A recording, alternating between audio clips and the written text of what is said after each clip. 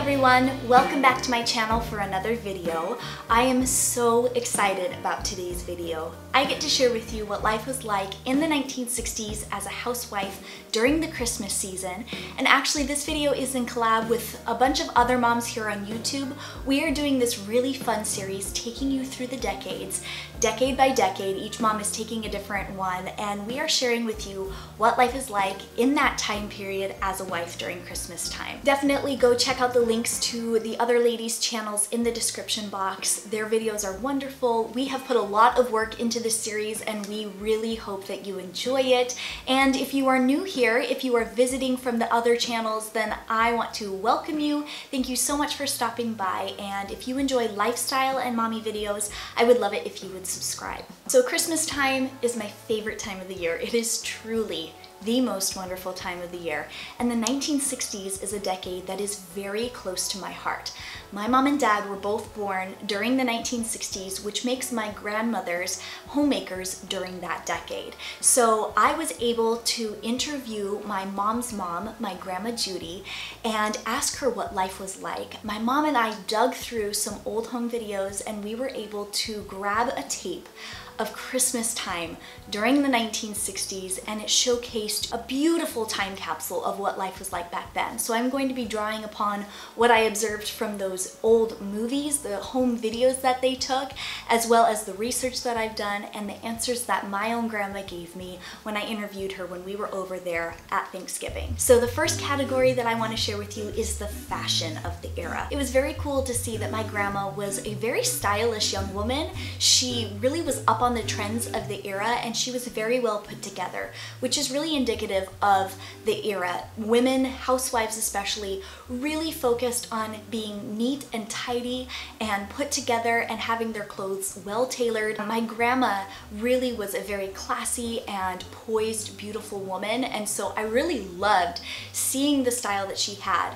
In this era, I see a lot of plaid, so I went to work finding an outfit that I could incorporate plaid. So this first outfit that I put together is a more casual one, great for a evening in with the family, but still festive enough to be a little bit dressed up compared to everyday wear. So I have this marled rib knit sweater with a Peter Pan collar underneath, this wool blend plaid skirt, which is super cute, and then I also wore this pair of nude slip-on loafers, which were really cute. I wanted to really reflect my grandma's personal style. She always did makeup that was really understated just to enhance her natural beauty. I put a little bit of pressed powder on my nose to keep shine at bay. Matte looks were very popular back then. I decided to do a very subtle cut crease with all matte shades just like they would in that era. I kept my brows really natural, just following my natural brow line when I filled it in. Cheeks were kept very peachy during that time, sometimes even on the orange side of blush. Liquid and gel eyeliner were very popular at that time, but the lashes were the star of the show.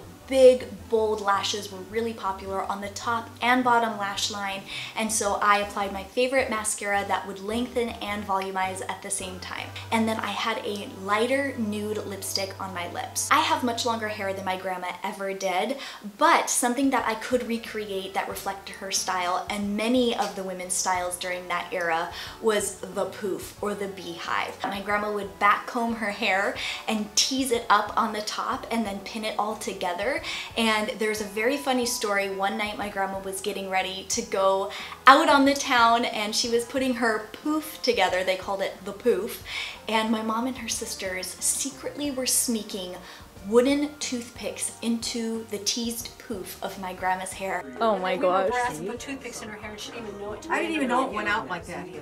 Oh my gosh, you had toothpicks in your hair in public? Oh yeah. She came back at the end of the evening after being out for the night, only to find that she had toothpicks in her hair and she had had them the entire night without knowing it. So I decided to recreate the poof myself and keep the lower half of my hair down and soft. It's harder than you think to get a poof symmetrical. I really love how this first look turned out. It was very comfortable and chic, and it really reminded me a lot of the things that I saw my grandma wearing.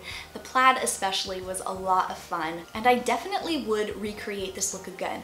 Maybe not so much with the poof though. For the second outfit and makeup look, I decided to go a little bit more chic and elegant. This really reminds me a lot of Audrey Hepburn or Elizabeth Taylor.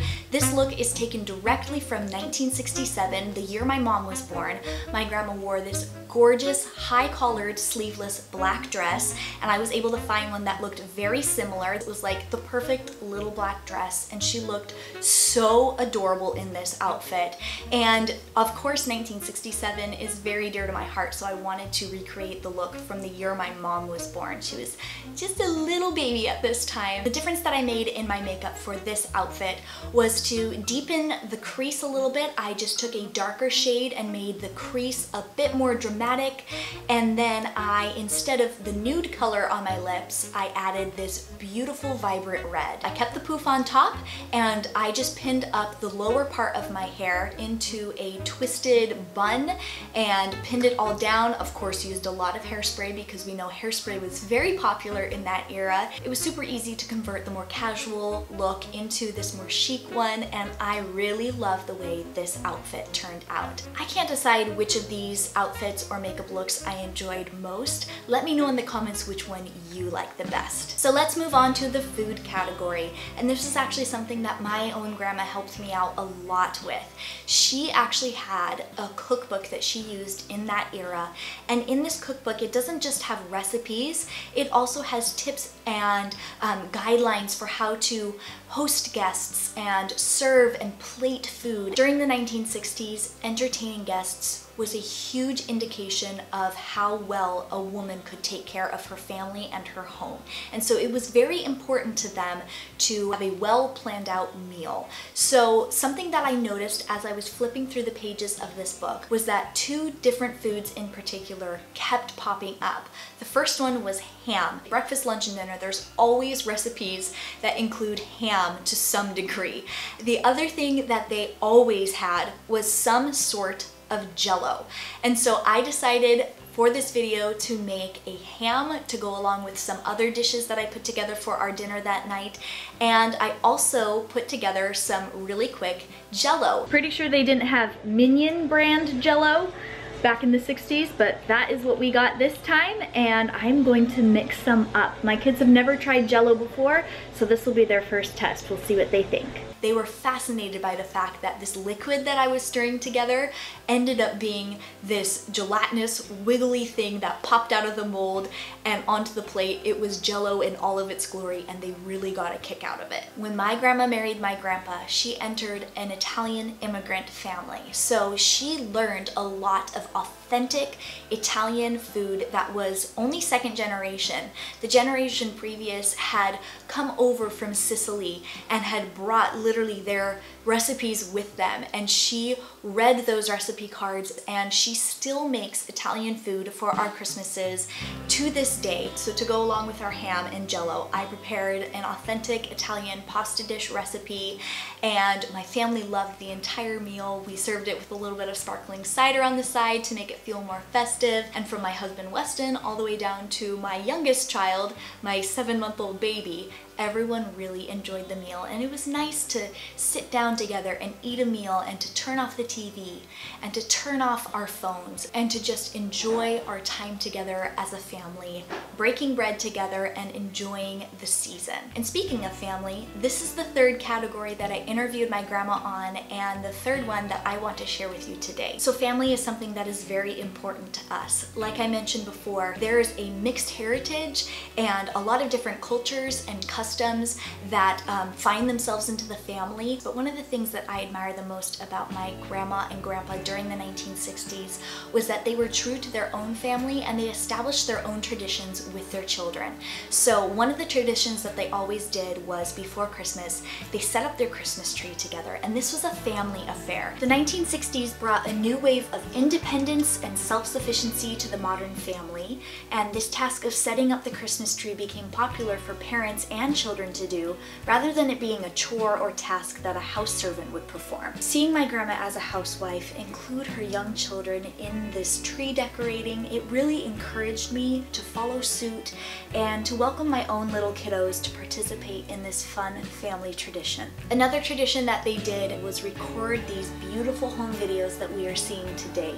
The Kodak Super 8 camera became very popular during the 1960s, and I believe this was the era that gave birth to the modern day vloggers such as myself. Especially during the holidays, my grandma would help my grandpa unpack their camera, set up their lights, and splice film. She'd arrange the children to be presentable and smiling while the camera rolled and precious memories were captured. It looks a little different for our family, but we do much the same thing. We set up the camera and we often record special moments in our lives.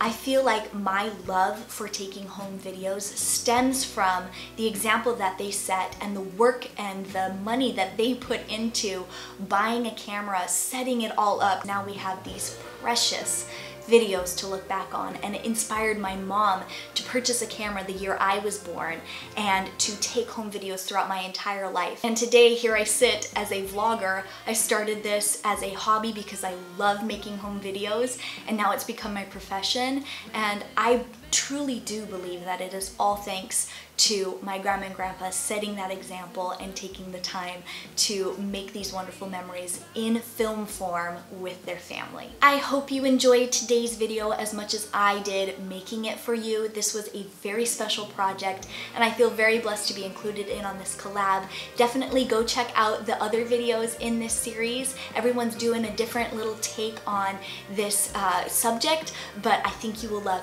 every single one of these videos. Thank you so much for watching today's video. Merry Christmas, and I'll catch you later.